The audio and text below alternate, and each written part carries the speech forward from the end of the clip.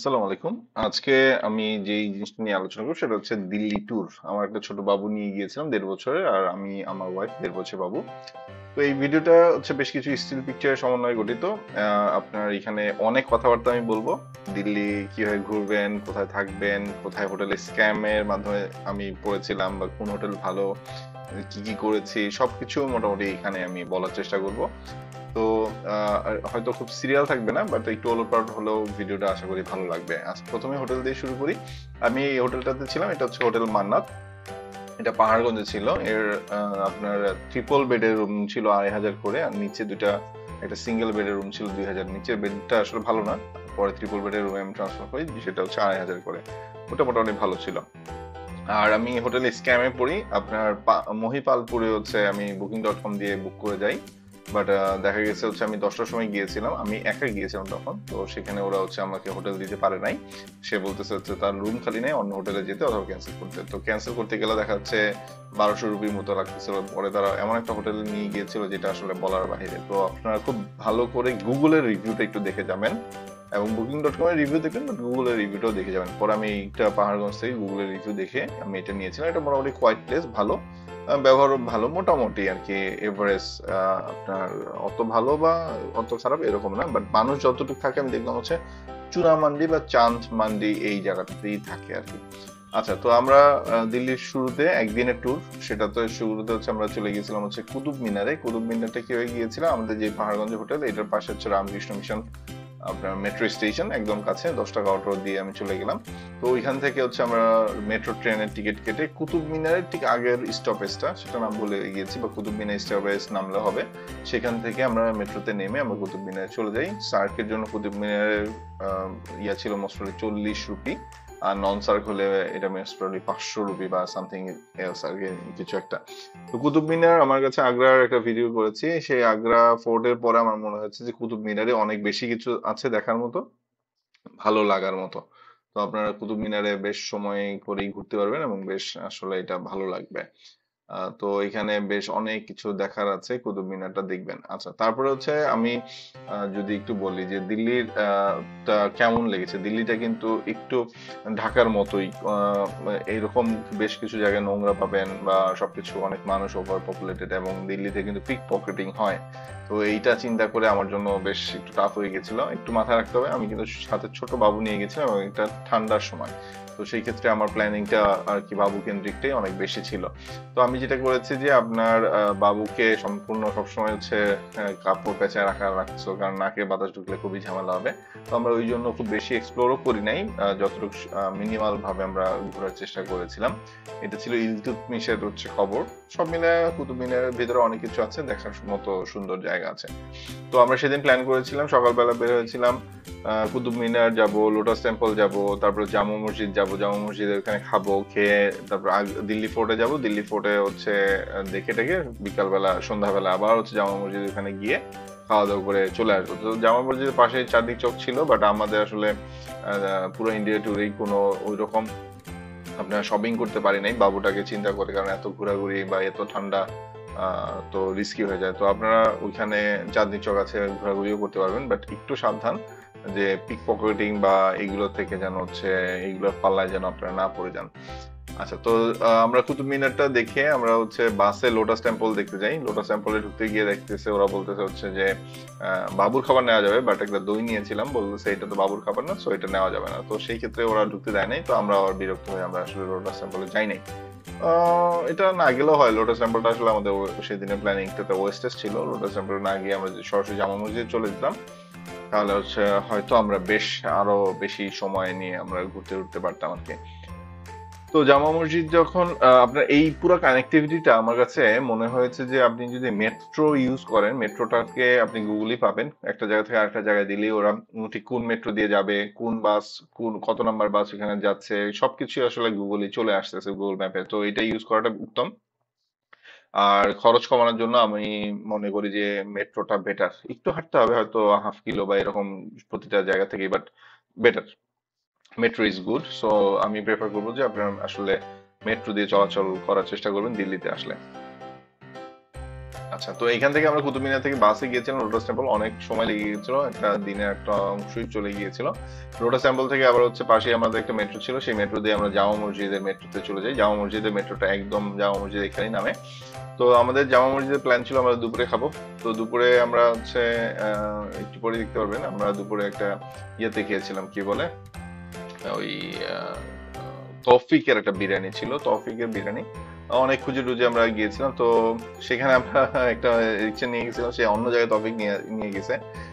তো আমি তাকে আবার পুরা ঘুরায় টুরে আবার একই জায়গায় নিয়ে আসছি আমাকে পরবর্তীতে। তো আলটিমেটলি আসলে ওইটা একদম পুরান ঢাকার মতো একদম চিপা, ওখানে মানুষ ঢুকতে চায় না। তো জামা মসজিদের যেই স্টেশনটায় আপনারা নামবেন সেই স্টেশন থেকে জাস্ট 1 কিলো বা এরকম কিছু একটা হবে, হেঁটে আপনারা আসলে চলে যেতে পারবেন তৌফিকের বিরিয়ানিতে। আচ্ছা, আরেকটা ইম্পর্টেন্ট জিনিস সেটা হচ্ছে যে আপনার এখানে কিন্তু কেডস পরাটা ভালো এবং কমফোর্টেবল। যদি রানিং কেডস হয়, পাতলা কেডস হয়, তাহলে তো ছেলে মেয়ে সবার জন্য কেডস পরাটা উত্তম। কেডস পরে আসলে আপনারা আরাম পাবেন।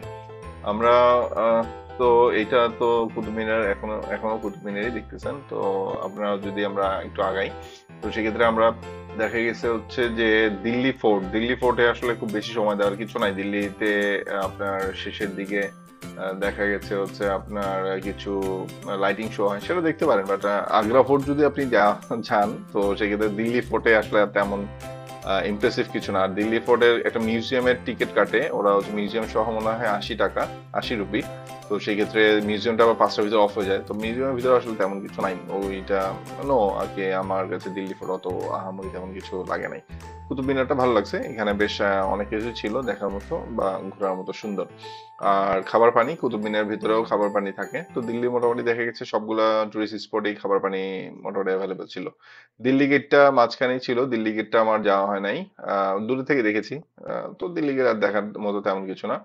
আমাদের কাউনাঘাট প্লেস আর চুনাঘাট প্লেস কিছু একটা একদম মাঝখানে একটা প্লেস ছিল, তো ওইখানে আমরা গিয়েছিলাম। ওইখানে বেশ H&M বা সবকিছুই ভালো ভালো শপিং গুলো ছিল। ওইখানে একটা আইসক্রিম ছিল, আর বিভিন্ন জায়গায় আইসক্রিম আছে, তো আইসক্রিম গুলো বেশ ভালো। আচ্ছা, মেট্রো বাস দিল্লি তো বললামই, মেট্রো এবং বাসে আপনারা চড়বেন। আর হচ্ছে জামা মসজিদের ওইখানে, জামা মসজিদে আমরা গিয়ে জামা মসজিদ ভেতরে যাওয়ার সুযোগ হয় নাই, যেহেতু আমার ওয়াইফ ছিল। বাট জামা মসজিদ ভেতরে গেলেও হয়তো আপনার অনেক ভালো লাগবে।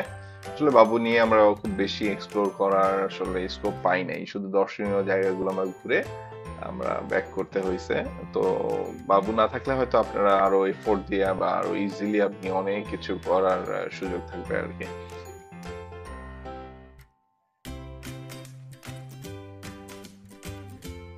আচ্ছা, এটা ছিল হচ্ছে যে লোটাস টেম্পল, দূরে থেকে আমার তোলা। তো ভেতরেও শুনেছি যে তেমন কিছু নাই, তো পরে আসলে মনে হচ্ছে যে লোটাস টেম্পল না গিয়ে, কারণ জামা মসজিদ এখানে অনেক কিছু ছিল, তো ওইটা আসলে আমরা মিস করছি। জামা মসজিদ হয়তো আমি গেলে আর একটু ভালো হতো।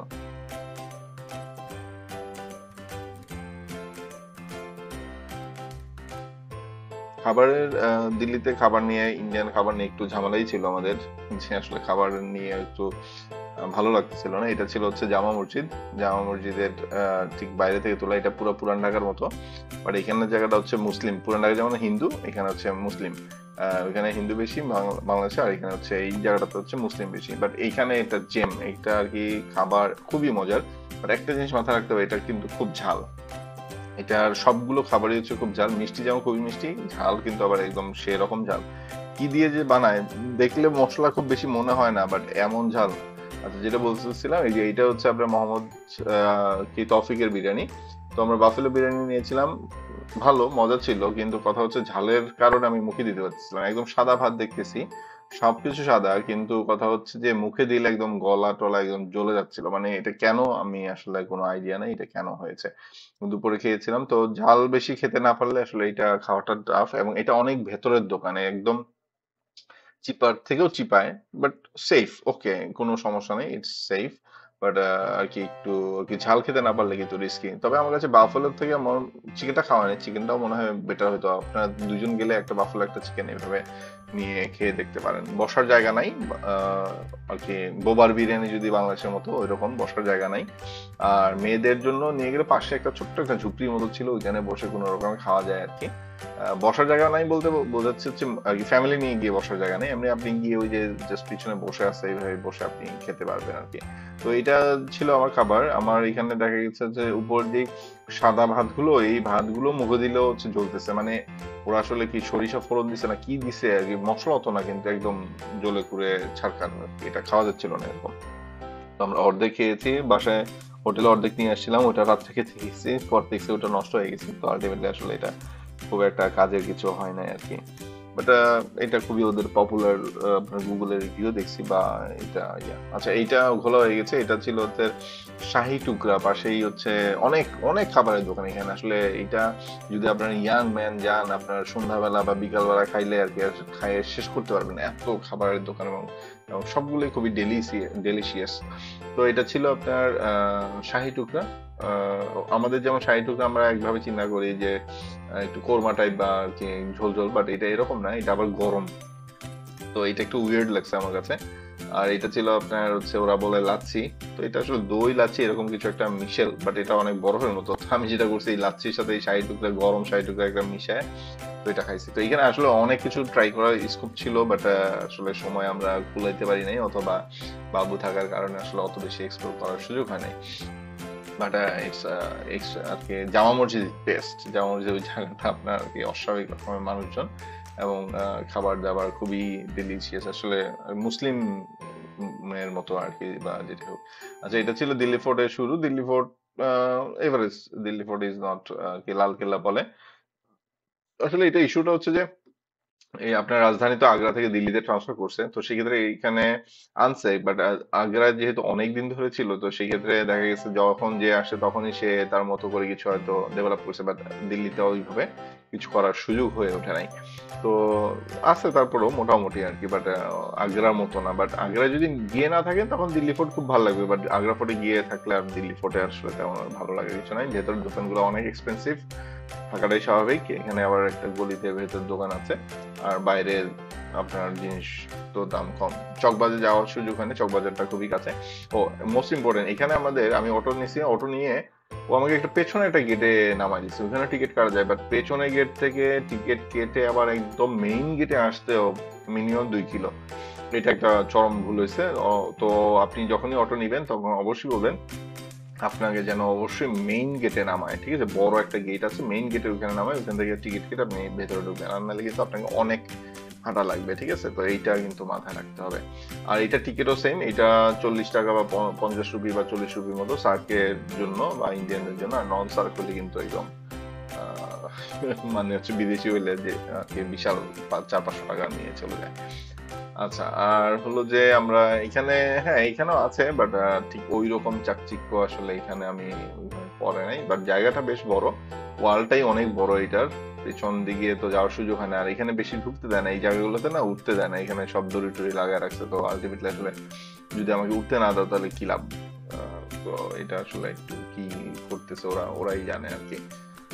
আচ্ছা আর আমরা শপিং করেছিলাম, শপিং করেছি হচ্ছে যে বড় কিছু শপ আছিল একটা, বিশাল, না সরি এটা হচ্ছে নামটা একটু ভুলে গেছি।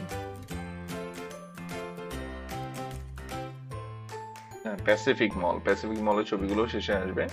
তো প্যাসিফিক মল থেকে আমরা কেনাকাটা করতে পেরেছিলাম খুব অল্প সময়ের জন্য। আর এরপর হচ্ছে আমরা যেটা করি হচ্ছে আমরা হচ্ছে এটা ঘুরে টুরে আমরা হচ্ছে সন্ধ্যায় আবার ইয়াতে চলে আসি আমার জামা মসজিদে, চিপা চাপা দিয়ে কোনো রকমে গিয়ে টিয়ে আমরা হচ্ছে মোহাম্মদ একটা চিকেন ফ্রাই আছে, ঠিক আছে? তো মোহাম্মদের চিকেন ফ্রাই, এই যে হাজি মোহাম্মদ চিকেন ফ্রাই, এটা অস্বাভাবিক রকম একটা চিকেন ফ্রাই, অনেক অনেক মজা। এটা আমি ইউটিউবে দেখে গিয়েছিলাম, অনেক মজা, বাট এটাও ঝাল। তো আমার কাছে মনে হয়েছে যে ওরা যে পরে যে মশলাটা দেয়, মশলার চিরাটা দেয়, মানে চাট মশলা টাইপ কিছু একটা, ওইটা যদি আপনি না নেন তাহলে মনে হয় এটা অনেক ভালো আর কি হবে। এবং এটা আর কি আমি বেশি খাইতে পারি নাই, আমার বাচ্চা অনেক জ্বালাচ্ছিল তখন, এবং এটা খাওয়ার পরে রাত্র বমিও হয়েছে যে বাবুর, কিন্তু 1.5 বছর বাবু, কিন্তু আর কি এইটা আসলে অনেক মজা, এবং অনেক মজা, এবং আপনারা এটা খাবেন। এটাও ঝাল, ঝাল খেতে না পারলে আসলে ওই মশলাটা না নেই ভালো, বাট এটা ভালো। কিন্তু একটা জিনিস, মজার জিনিস, এখানে যারা খাচ্ছিল ওরা কিন্তু আমাদের মতো এরকম ফিল করে না। আমি ঝাল যে খাই না একদম তা না, খাইতে পারি, বাট ওরা দেখতেছি দিব্যি খাচ্ছে, দ্যাট মিনস ওইখানে যারা মুসলিম আছে বা যারা এটা খায় তাদের জন্য আসলে এই ঝাল ঠিকই আছে, বাট আমাদের বাংলাদেশিদের জন্য আসলে দেখা গেছে এটা আসলে অনেক বেশি ঝাল। এখানে হাফ চিকেন ছিল, হাফ চিকেন 240 রুপি বা সামথিং এরকম কিছু একটা ছিল আর কি। তো আপনারা এইভাবে চিকেন হাফ ফুল, বা এখানে ফিশও আছে, নিশ্চয়ই ভালোই হবে। আর এখানে অবশ্যই কোক পেপসি এগুলো খাবেন। ইন্ডিয়ার কোক পেপসি আসলে স্বাদ অন্যরকম। বাংলাদেশে খাইলে মনে হয় যে আসলে আপনি কি বলে চিনির পানি খাচ্ছেন, বা ওইখানে কোক পেপসি ওইটা আর কি মনে হয়েছে যে না আমি একটু ডিফারেন্ট একটা আসলে কিছু খাচ্ছি আর কি। তো কোক পেপসিটা বেশ ভালো ছিল। আর ইন্ডিয়াতে আর একটা জিনিস যেটা আমরা খেয়েছি সেটা হচ্ছে পাহাড়গঞ্জে আমরা যেখানে থেকেছি সেখানে হচ্ছে আপনার আমি যে জায়গাটা হোটেল মালনাতে ছিলাম, তো ওইটা আহ, নোংরা প্লেস ছিল, অত বেশি কেওয়াজও ছিল না, আর কি ঝামেলাও ছিল না। ওটা পিছনের জায়গাটাতে অনেক বেশি মানুষজন খাওয়া দাওয়ার সুযোগ ছিল, বাট মানুষ বেশি থাকে দেখলাম পাহাড়গঞ্জ চুনা মান্ডি বা চান মান্ডি একটা রোড আছে ওইটা। আমি রাত্রে গিয়েছিলাম, ওটা খুব হ্যাপেনিং হ্যাপেনিং একটা জায়গা ছিল, তো ওইখানে থাকতে পারেন বা মান্নাতে থাকতে পারেন। এটা ছিল প্যাসিফিক মল। এটা তো আমরা হচ্ছে আমরা এটা আমরা সিএনজি দিয়ে এসেছিলাম। আমার পাহাড়গঞ্জ থেকে ওরা 100 রুপির মতো নিয়েছিল, বাট আপনি এটা চাইলে মেট্রোতে আসতে পারবেন, but do use metro, metro বেশি করে ইউজ করেন বেটার। এখানে আসলে ইন্টারন্যাশনাল সব ব্র্যান্ড গুলো ছিল। এটা আবার 11টায় খুলে। আমরা 10টার সময় এসে বিপদে পড়ে গেছিলাম, পাশে একটা পার্কে আমাদের রেস্ট নিতে হয়েছিল। আর এটা সকাল 11টায় খুলে। ঢুকতেই স্টারবাকস ছিল, এটার নিচে একটা হচ্ছে আপনার কি বলে ওই যে সুপার শপও ছিল, তো সবই পাওয়া যাচ্ছে। এবং ভালো জিনিসগুলো আসলে ভালো, তো এগুলো দেখে আর কি আমি হোটেল থেকে জেনে নিয়েছিলাম যে এটা কোনটা হবে, যেহেতু আমি এটা করেই এয়ারপোর্টে চলে আসি, মানে সবকিছু বের হয়ে আমি হোটেল থেকে বের হয়ে এখানে এসে আমি এয়ারপোর্টে আসছি। তো এটা এয়ারপোর্টের কাছাকাছি বলা যায় না, এয়ারপোর্টের হয়তো আর কি এই নিয়ারেস্ট বা কিছু একটা আর কি। তো প্যাসিফিক মলটাও ভালো। আপনার এখানে যদি ইন্টারন্যাশনাল ব্র্যান্ড বা ব্র্যান্ডের কিছু শপিং করতে চান তাহলে এখান থেকে আপনারা কিনতে পারবেন। আচ্ছা, আর ইন্ডিয়ায় আমরা একটা সবচেয়ে বেশি মিস করি, সেটা মিস করতেছি, সেটা হচ্ছে আপনার বিকানের সুইটস নামে একটা দোকান ছিল। ওইখানে জিলাপি টিলাপি সুইটস এর ভরা, এবং এত মজার সুইটস, আসলে এটা আমি খুব মিস করি। ওইখান থেকে আমি একটা বাদামের কটকুটি এনেছিলাম, খেয়ে আনি নাই।